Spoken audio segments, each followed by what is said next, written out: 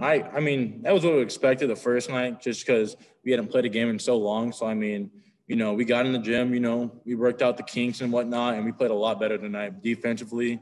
And we were rebounding down. We did a lot better job there. And so, we're taking the coaching, and, we're listening to what Coach Ford has to say. And, we're going to keep winning if we keep listening to him. 28 minutes tonight for you. You just got to be so giddy about being able to have those minutes now, not being on a restriction. And oh yeah, it's the best. Just because last year you just feel like I was always coming out and whatnot, and like this year I got a lot more freedom, and so I can just play my game, I can stay in my groove, and I can just keep playing, and it's just good to be healthy. And you got to be feeling great. You got to be feeling great too. I mean, I've noticed some people on Twitter just mentioning, man, Gaige looks great the way he's running, just compared to last season that they remember. Just how big of a difference is it? It definitely is a bigger difference. I'm a lot faster. I'm a lot lighter on my feet. So, I mean, it has helped a lot. So, I just listened to what coaches told me. They said they wanted me to lose some weight. And so, I did that, and I felt good about it. And now, I think everything's opening up, and I'm not really not having to sit out and stuff like that. So it's all good. It seemed like when we talked to you preseason and you mentioned that it was the coach's idea, there was sort of a tinge of it wasn't necessarily something I wanted to do. It was something the coaches told me to do. Now that you're kind of seeing the results from it, do you have a bit more of a positive opinion of that decision?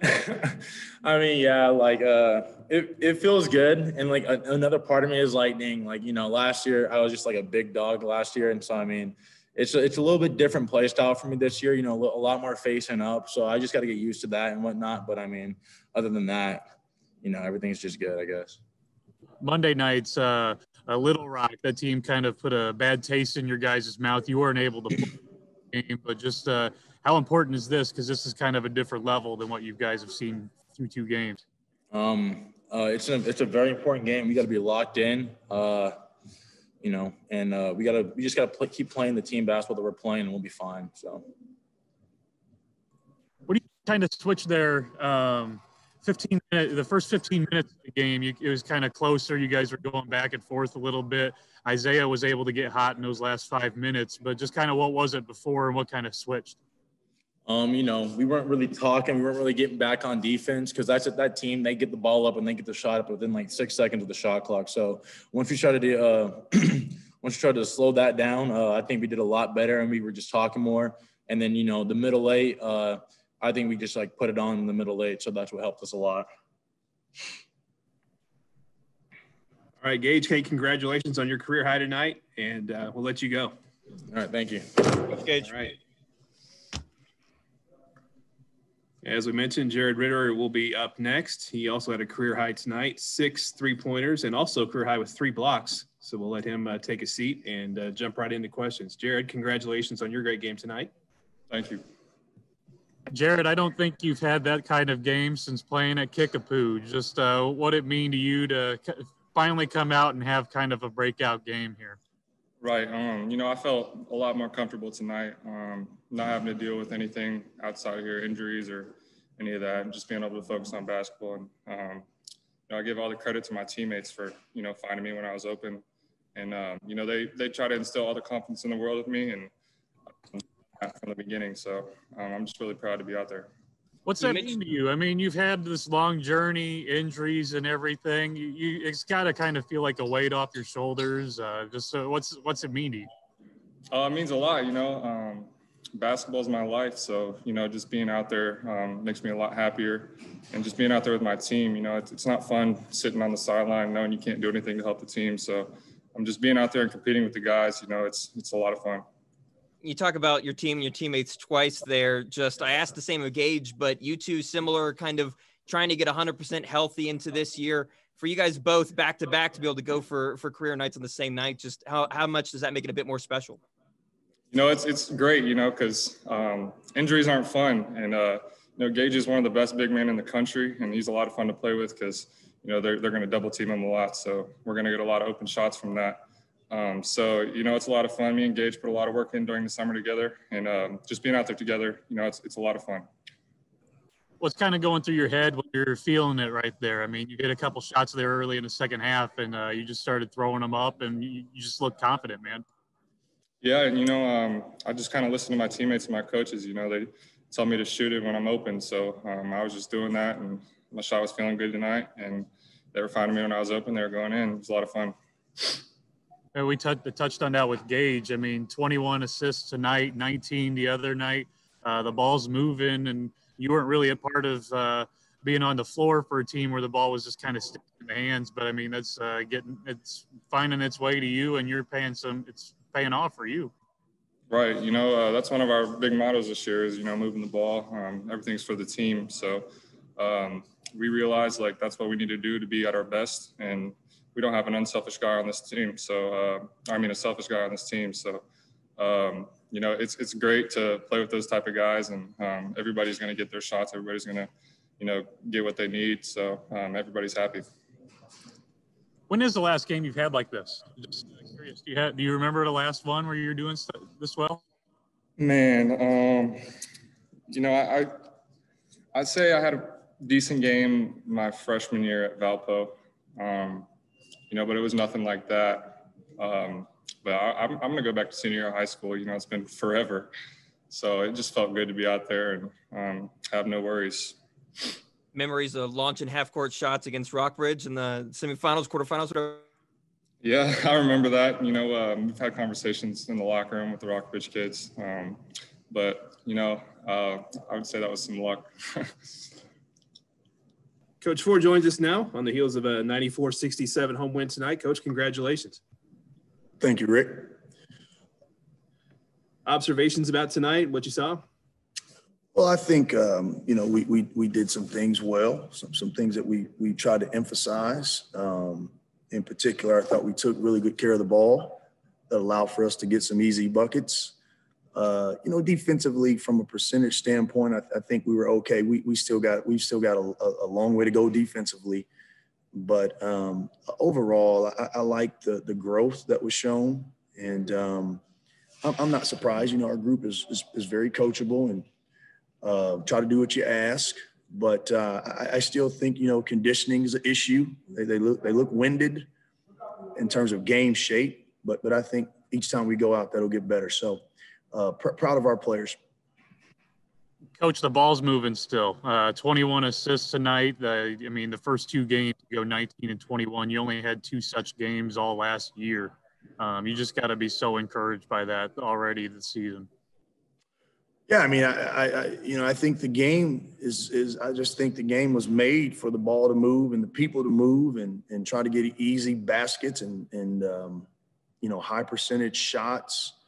And our guys are very unselfish. You can still tell they're a little uncomfortable with it, but hey, you just got to keep grooving it every day. And what I like was not, the last game we had 19 assists, 19 turnovers. Today we had 21 assists on 7 turnovers. So our team was 3-1 against a fairly fast team. That was a fast team that we just played. And I was proud to see that ratio tonight. Coach, you've seen the behind the scenes work that Gaige, Prim, and Jared Ritter have both put in order to try and get healthy and contribute to this team. To see them both have career nights on the same night side by side, just how special is that for you and for them? Well, I'm really happy for those guys. I don't really say a player is a good player. Gaige Prim's a good player. I've got a really high mark for who a good player is. Gaige Prim's a really good player, and he's just really good. And inside of our program, we know what Ritter can do. It just takes time. It takes time, and we've got unbelievable amount of confidence in him, and he was shot ready tonight. And I'm not surprised that he did it. He can make 10 of those in a game. He can do that easily, and he probably will. You bring up how good player that Gaige Prim is. How important is it to have that other guy step up and be good? Because it seems like Gaige can do this consistently every night. Just having kind of a sidekick there with like Jared or a game like Isaiah had tonight. Just how important is that for you guys? Oh, it's very important. We need all our guys to step up and play well. Mosley's really good. He's just, he's a sophomore, but he's really good. I think he had another good game per minute tonight. And I thought that he was one of the best freshmen in our league last year. I know he didn't get many accolades, but I wouldn't trade Isaiah Mosley for any sophomore in our league. I don't even know who they all are, but Jamonte Black can make some shots, and obviously Ritter can. DeMarcus Sharp's a good basketball player. I know I said I don't say that a lot, but if I know they're good and I'm not worried about them not being good, I'm going to say they're good. DeMarcus Sharp's a good basketball player. So, I think Gaige has got enough help. Now, can I get it gelling the right way consistently faster? Because we need to faster. And that's a whole nother story. But we've got enough guys to be able to have a good product. You bring up the conditioning. You guys went 7 deep for the first 35 minutes of that game. Just kind of over the thoughts there. Is that to try to get them more conditioned, or is that what you anticipate maybe on a Monday when you're playing a team like Little Rock? Well, right now, I'm just some of it's conditioning, right? Some of it's conditioning, but also we're comfortable with those 7 right now, and our freshmen, they have to grow a little bit, and they will. I thought the minutes they got today helped. They both looked a little bit more comfortable today. I wouldn't necessarily say I saw deer in headlights tonight. I'm not sure how I would describe it, but it wasn't deer in headlights. The other night was deer in headlights, but not just those guys. It was deer in headlights for a lot of people. But we'll continue to try to develop those guys. But as of right now, I think until we get those veteran guys back, we're going to be around 7. But I think it's just one more game. I mean, I think we're going to be able to have those guys come league play. And unfortunately, at the moment, we don't have an opponent for December 23rd. So, but if we get one, then we'll have to play who we feel like can help us. But those guys that played later today, they gained some confidence with the staff today, and that's a good thing. Coach, a bit of a tangent, but I mean, getting a free throw before the ball's even tipped, them not getting the starting lineup in. Have you ever had anything like that happen before? No, I haven't. I have not. You normally put an assistant coach in charge of that and try to get it in, but I'll take every point we can get. Right, we broke the ice pretty quick there, but that group, what they're doing, you have to tip your hat to them. What they're having to do for their program right now in regards to this fundraising tour, what I call it. You talk about a rant. I really have a real rant. These guys are traveling across the country in the middle of a pandemic, having to play all these teams. They played Tulsa last night. They're getting ready to get on the bus, go back to Tulsa so they can fly out. They just drove from Tulsa to play the game today. And then they're going to fly out to go to Gonzaga to play the best team I've ever seen in probably in the last 10 years watching college basketball. And I heard they got to play them 2 times. I mean, to me, and that ain't right, and I don't have any clout in this game, but just as a parent, as a human being, that ain't right. But again, maybe they just forgot to put them in there. They got a lot going on. There was that stretch there at the end of the first half where Isaiah was just kind of able to take over there and kind of separated you guys, give you a good lead going into halftime. Remembering back to last year, he was able to have a lot of those stretches where he was just able to kind of take over. How do you get that more consistent throughout the game? He's a really good scorer. So, I don't know about maybe just, continue with his maturity, his development, his practice habits, maybe. But, he's young and he's doing that.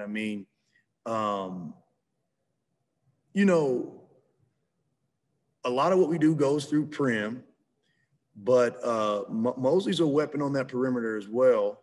I know what he's capable of doing. He's capable of putting some points on the board for sure.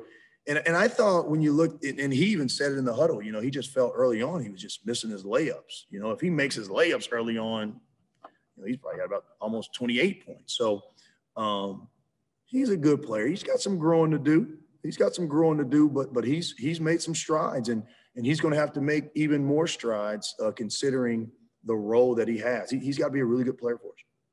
What did you see in those 15 minutes to where you guys were able to flip the switch there in those last 5 and really dominate kind of the last 25 minutes of the game? Well, we try to emphasize what we call the middle 8, last 4 minutes of the first half, first 4 of the second half, and I thought our guys have really bought into that. And you do it by getting stops and trying to get easy buckets. This team, and I thought they caught their second win. Even the beginning, like we didn't come out like you normally come out on your home court with the right intensity, but when they caught their second wind, they kind of went. The last game we played, I don't even know if guys ever caught their second wind, but today we kind of caught our second wind at the end of that first half, and so maybe we're just getting in better shape and getting more comfortable in our new roles. Everybody's got new roles except for Gaige. I mean, Gaige was a marquee guy last year, but everybody else, it's a new role, and I think they'll get more comfortable each time. We'll see what we got on Monday, because we play a really, really good team on Monday. Yeah, Coach, you mentioned that. I mean, is a quick turnaround to your last non-conference game? Just kind of what's the focus? What's the preparation look like for this before you got UNI after that? Well, when we had to deal with the COVID shutdown, we had to accept the fact that we were going to lose a lot of practice time. And in order to get games in, which is the most important thing for us, we knew that we were going to have some quick turnarounds and not a lot of practice. And, we kind of compare it to an NBA, right? Where in NBA, you play 3 games every practice. In college, you practice 3 days every game. So we've had to kind of flip that a little bit. We'll get together tomorrow to do some mental preparation. But we'll have to get out there and play against a really good team, without taking our guys through the ringers tomorrow. Jamonte Black played 35 minutes tonight. He's the only guy, I think, over 30, and we probably should have got him out of there a tad sooner, but wanted him to try to get up a couple more shots to stay in his rhythm. But, we'll have to see what we can do. I mean, hey, these kids are 18 to 22. They should be in good enough shape to lay it on the line. They don't have to pay for their school. They lay it on the line. It's the least they can do, right?